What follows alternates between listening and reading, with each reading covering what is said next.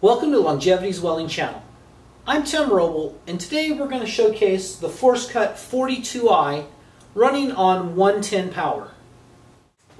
The FORCECUT 42i has something called a PFC inside. That's Power Factor Compensation or Correction.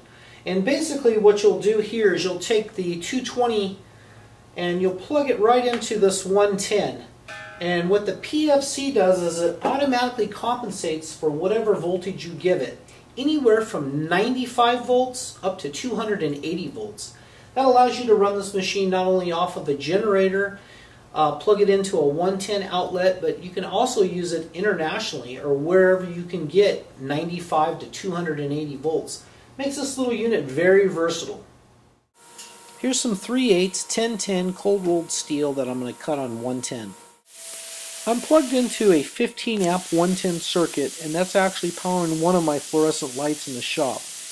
I have 85 psi of air coming to the machine, and this new FORCECUT 42i actually has a auto set for the air pressure, so you feed it anywhere between 85 and 100 psi, and it'll set itself for what it needs for air pressure for the job. The electrode that I'm using on this job to cut the 3/8 is the same electrode that I've used throughout all of the testing, so it's held up really well. Okay, I finished my cut and I noticed that it's hanging up a little bit. We have a little bit of slag or dross on the back side, so I just took some wire cutters. I didn't get a whole good grip on it, so it came off real nice and easy. See, we have a really nice cut with very little angulation and a little bit of dross. A quick look inside the unit reveals the air-water separator and automatic air regulator.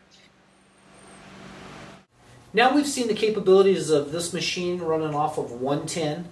I've had it plugged into the wall back behind me so you know it was actually on 110.